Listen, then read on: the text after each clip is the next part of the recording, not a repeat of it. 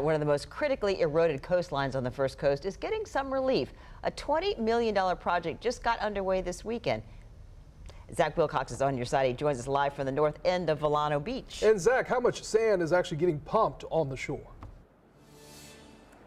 Hey, Anthony, about 2 million tons. Can you believe that? I thought that my cake that I had for dessert last night was heavy. How about that? 2 million tons. You can see the ship that's out there, the dredge that's scooping up all that sand, pumping it onto the shore, and then there's a lot of machines down here that are then kind of maneuvering it, filling back in the berm. After they finish doing that, they're going to go back through and plant some sea oats in there, really try and enrich that soil or enrich that sand and kind of make that a strong berm and hopefully protect everything behind the berm.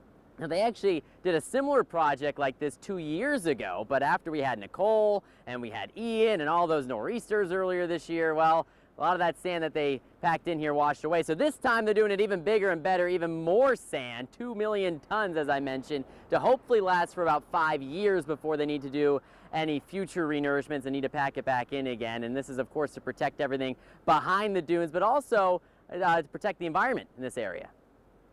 It creates or reinforces shoreline environment for sea turtles, for marine shorebirds, marine life.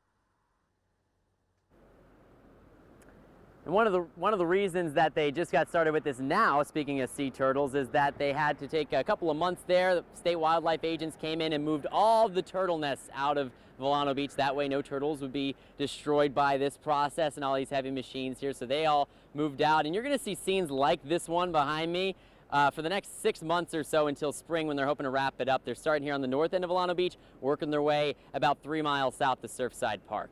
In Vilano Beach, Zach Wilcox, First Coast News, on your side.